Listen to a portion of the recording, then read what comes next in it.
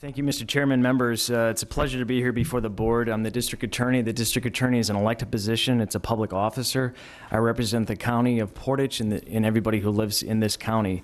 My power is seated in the county and only in that area. Generally, the duties of the DA are to manage the prosecutor's office and prosecute all alleged crimes in cooperation with law enforcement and file criminal charges or bring evidence before 3 branches of the circuit courts in this county and also the court commissioner. The DA also has the responsibility to approve all criminal forfeitures and all prosecution of crimes.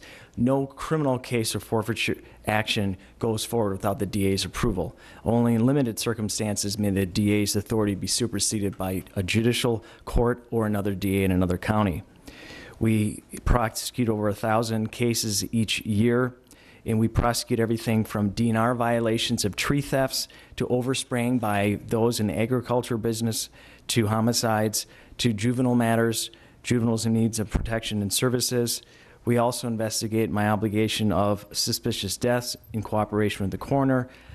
We also look into open records, campaign finance violations, and in limited circumstantials impanel grand juries and John Doe investigations.